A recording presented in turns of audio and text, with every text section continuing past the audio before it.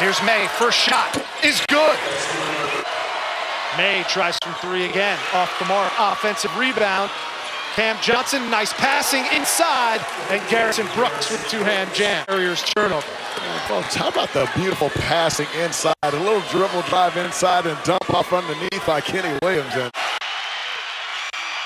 First lead of the game for the Terriers. Good pass from Maye to Brooks. And a chance at a three-point play. Big Luke Maye doing a terrific job of keeping his head and eyes up wide open. He hasn't gotten a clean look all night long.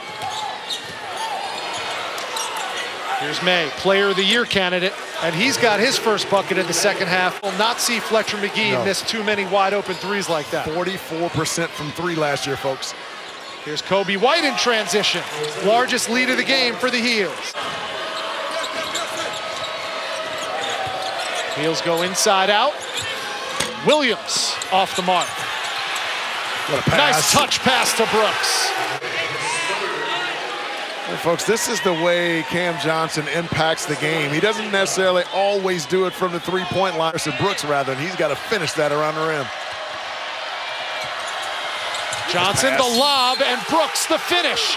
And a chance at a three-point play. Hard to guard. Cam Johnson is 6'9", coming off that curl, gets in the lane.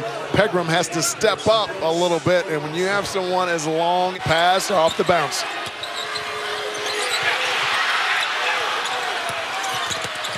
Maye, he could score in so many different ways. They lead the Wofford Terriers by 11. Nice pass. Inside, Brooks with the two-hand jam. A 10-2 North Carolina run.